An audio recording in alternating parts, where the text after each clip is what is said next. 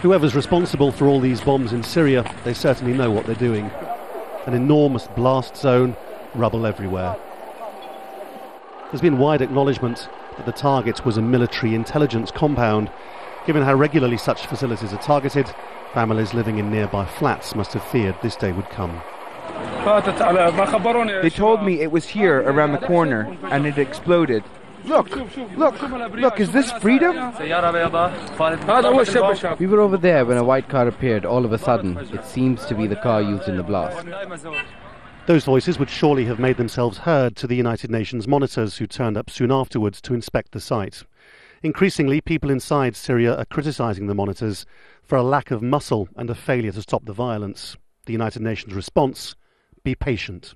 We are not there yet, but it is a process that will be continuing with the support of all those concerned in order, first and foremost, to achieve this cessation and, in the first time, confirm the reduction of the violence.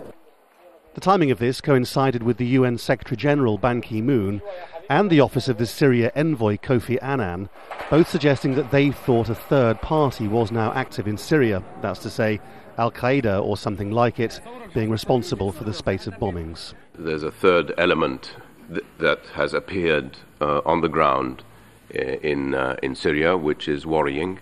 We have not yet been able to ascertain who this element belongs to, who it is, and we are in the process of doing so. That argument would please the Syrian President Bashar al-Assad, who has argued repeatedly that his enemies are terrorists. But it isn't hard to find opposition activists who claim the only organisation capable of doing something like this is the Syrian government itself. Outside the question of conspiracy theory, there's a more practical one.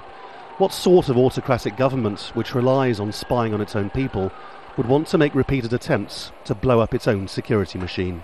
Laurence, Al Jazeera.